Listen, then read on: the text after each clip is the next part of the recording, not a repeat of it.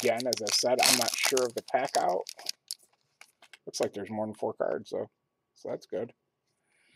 All right, is that an autograph on the back? No. We got a Rhea Ripley to 35, 20 of 35. Not too shabby.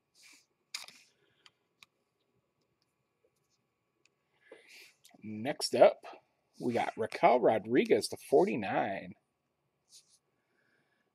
Raquel to 49. And we did get a redemption, so. Next up, Nikki Ash to 99, who's probably not even a character anymore. From what I understand, she's going back to her old gimmick. So, that's kind of a bummer. A gimmick that only lasted about a year. And our first auto is Shotzi Elegance, number to 99.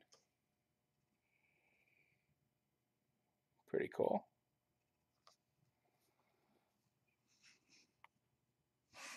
I keep hitting the camera as I'm reaching over. Next up, to 25, Lacey Evans. I believe she just came back. Indelible Ink, Lacey Evans. Next up, another auto, a Alfie Valkyrie for 75 of 75 for NXT. And I did it again. Next up, wow, Noam Dar. Noam Dar, 71 of 75. Let's see what our redemption is. Let's get a blocker. It is Panini Impeccable.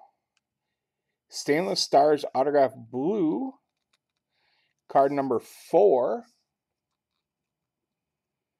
Wow. That's a monster. Roman Reigns. Wow. That is a complete monster. Very nice. I gotta say, I got lucky with the last card. But still a fun set to break if you can find it at the right price or get in a group break. Thanks for watching. Peace out.